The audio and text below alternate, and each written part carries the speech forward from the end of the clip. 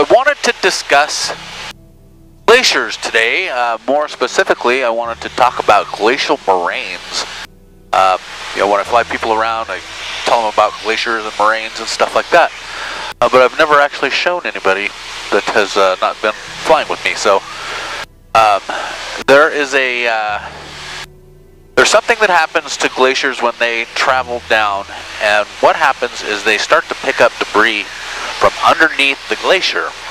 And depending on what kind of a moraine it is, and a moraine, if you can see this glacier right in front of me, this is near Whittier. You can see some dark streaks, and those streaks are debris that is picked up, or plucked is what it's called, from the underlying material, and it's traveled down, and there are different kinds of moraines. You can see where the two glaciers come together. There's a streak or a strip of debris, and that is called a medial moraine, and that is formed by two lateral moraines. So a medial moraine is in the center of a glacier that is caused by when two glaciers come together, and so it's two lateral moraines that form one medial moraine. And then you can see over here on the right, you've got lateral moraines over here that haven't joined with any other glacier, and they're just simply lateral moraines. And what happens is that that debris is eventually deposited at the end of the glacier, and those are called terminal moraines, which I'll talk about in a little bit. And you can see over here, kind of probably in the front of the camera here, is a lateral moraine that's forming the medial moraine of this glacier. And it's just dragging all these big, huge rocks and boulders and all the sand and all that with it. And as it travels down, it carries that stuff with it. So you can see some big, huge boulders in there. And those are called erratics. And those may end up getting deposited somewhere very unusual. Like it won't be typical for the area. And they might be out in the middle of a field or something, and you'll see this big, huge glacier or a boulder, and that's called an erratic, which is dropped or deposited by the glacial moraine. And some of these are like thousands of years old, these moraines. And I'll do another pass by this one because this is kind of interesting. And so all this glacial debris is carried down, and eventually it has to go somewhere, and it is deposited at the end. Hence the name terminal moraine. So that glacier in front, over on the left you can see a ridge, and that ridge is a lateral moraine that you can see how it's built up, and it just looks out of place from the surrounding material, and that's debris from a lateral moraine. And then right where it ends, the glacier ends, is where all of that is being deposited now, and so it's making those hills. I've heard that glacial moraine material is very fertile. And if you can see this in front, there's a ridge there, and a lot of these mountains are scarred. And I'm no expert on this stuff. I'm just learning this stuff. But you can see this kind of a ridge that runs the length of this. That may be its own glacial moraine that's been overgrown. It's like millennia years old, thousands of years old. So there's one glacier in front of us. Again, that's not very long, but it used to go down to the water, which is this right here. So it's almost sea level. Let's say it's 2,000 feet. I'm at 2,500, so that makes sense.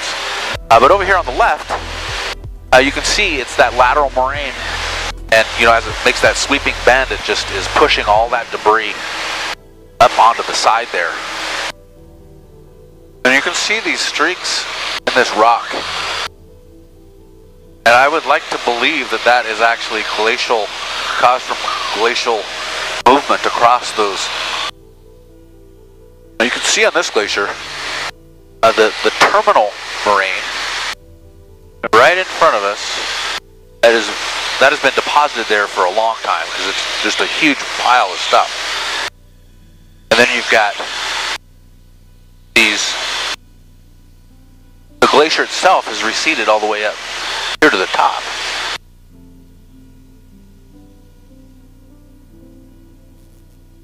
So this is a glacier that is feeding into the Herman Fjord. And you can see the the lateral moraine over on the left here. And it's deposited the debris over on the left side. You can see the water kind of spitting it out into the sound or into the fjord. And so it's carrying all sorts of that debris, different sizes, like gravel size, those erratics that I mentioned, those big huge boulders, all the way down to the it's called rock powder or rock flour, which is just like it sounds. It's a very powdery substance that is made from the pulverization of the debris under the crushing weight and friction of the glacier.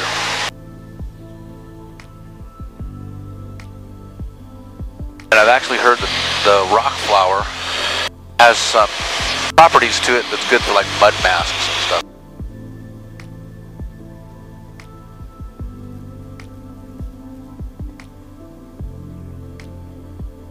And you can see the differing size of debris down there. I can see the size of the boulders from up here all the way down to the sand-like or flour-like substance.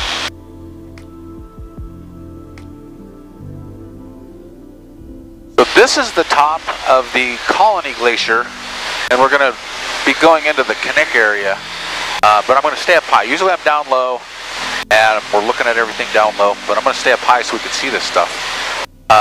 There's a story about in 1952, there was a military aircraft with 52 on board, and it actually went down up here somewhere, and they couldn't get to it, and so it just went untouched for nearly 60 years, and they started seeing the debris deposit down into the lake. I think you can see it from here.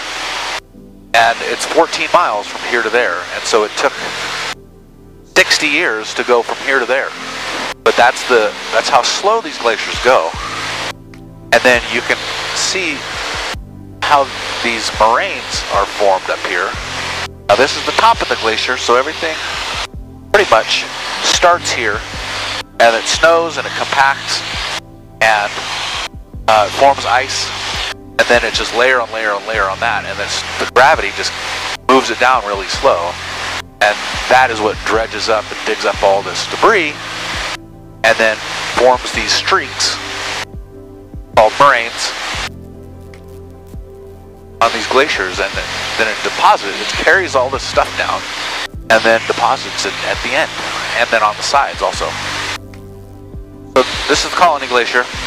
You can see the lateral moraines on the left side, and then there's another one on the right. It looks like it's in the middle, but it's actually on the right of this side of the glacier, and you can see where the moraine debris has been deposited around that corner. It looks like for some time.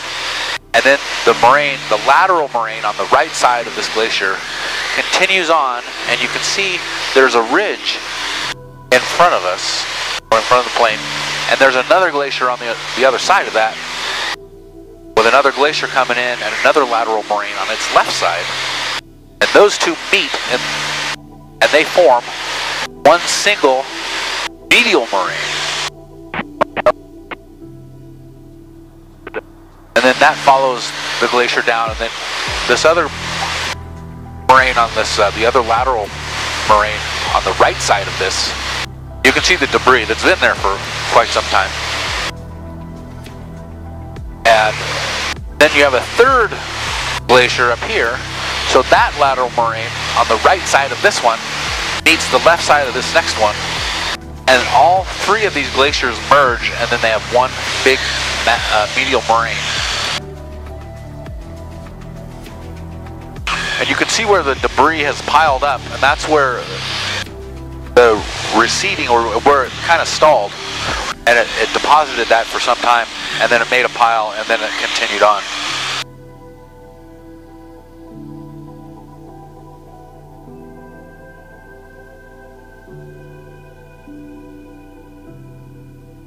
not really sure where the location of that aircraft, the crash site is, but I know that it's around the right-hand side of the toe of the glacier from this direction, which would be on the lateral side, the right lateral side coming down.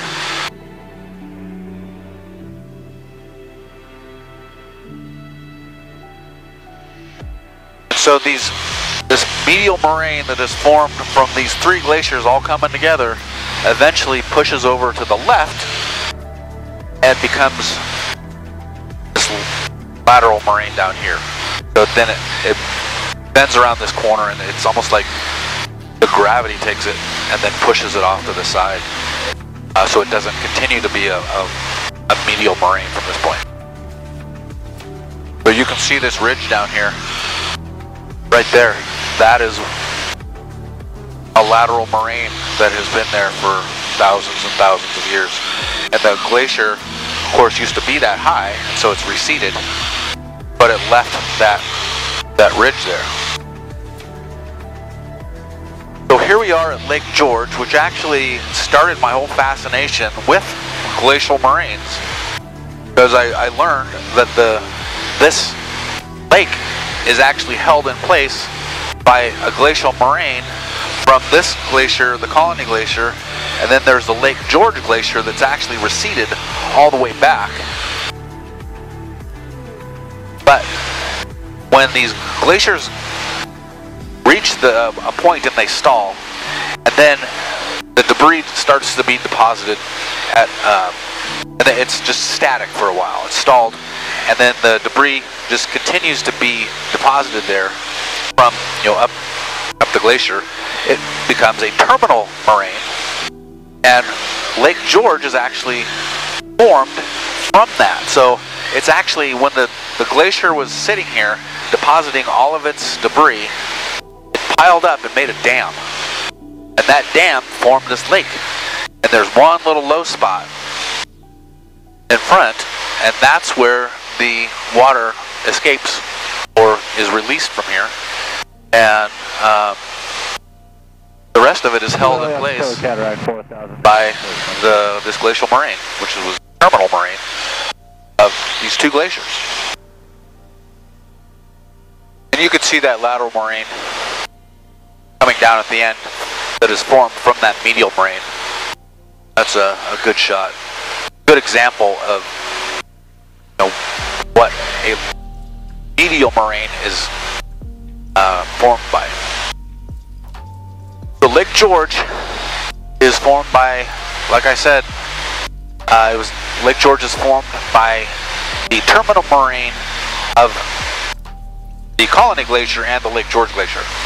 And the Lake George Glacier has receded quite a bit, or quite a distance from Lake George. And that glacier is right here in front of us, and you can see that it's also formed its own little lake, or at least the water is in a low area. But those piles of debris down there are the terminal moraines from it receding. And you can see that lateral moraine depositing just that really dirty looking ice and whatnot.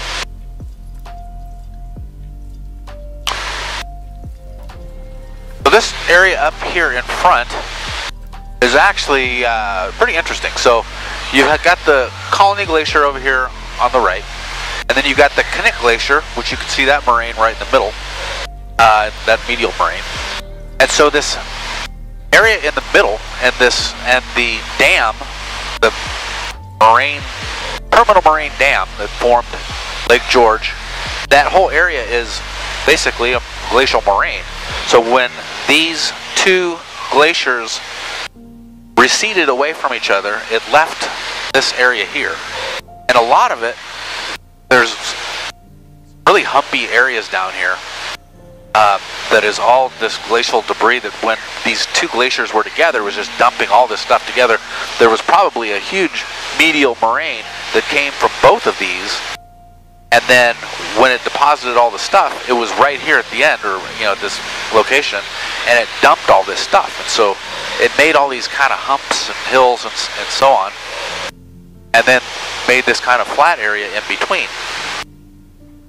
And this isn't a good textbook example of what a drumlin is, but drumlins are these kind of oval-shaped hills that are made. They're usually in the middle of nowhere, and they're just these mounds, and they are basically these glacial debris that have piled up and then receded, and it left this pile. And so that's what big humps are. That's what I'm going to call them. I don't know. And then I mentioned rock flour earlier, and all of these areas, all these kind of light tan colored areas, are these. It's really fine, powdery soil or dirt or whatever, and that's what that is rock flour. And you can see. Can I carry traffic red helicopter? You can see kind of these streaks along the sides of these little mounds here, and that's where it used to flood back here. So it used to, the water levels would fluctuate. So you've got those kind of water rings, and then there's the mud strip down here, and it's actually made of that rock flour that becomes really mucky when it gets wet. This is Knik Glacier, which is a perfect example of all of the moraines. Is about 2 miles west of You got the lateral moraine over here on the left, and you can see it's just piled up for thousands of years over on here on the left. And then you've got the medial moraine right in the middle. You've got the right lateral moraine, and then you've got the glacier in front of us, and then the one off to the right, around the bend here to the right, that are forming from their two lateral moraines, that medial moraine. And you can see this lateral glacier, or lateral moraine, that eventually becomes lateral, is actually a medial moraine from this glacier off to the right, and then the Knik Glacier. So there's these three glaciers that are converging right here. That's a perfect example of these two lateral moraines forming one single moraine that flows right straight down the middle of the Knik Glacier. I think it's interesting that the moraines stay in their position even as the glacier wraps around and makes these corners. LA is 4 point on the south side of the valley for the lodge, last call. And I'm seeing some absolutely huge boulders down there that are, I don't know, good 10 or 15 miles from Knik Glacier from the Lake George. And so, you know, who knows how long those are going to take to get down there. So, this moraine right in front of us, or this glacier, is basically just one big glacial moraine at this point. And there's underlying ice down there, but there's no like new glacial ice being formed. It's just debris that's coming down. Grasshopper Valley, we find down Glacier Creek towards Meadow Creek, low level. And then this is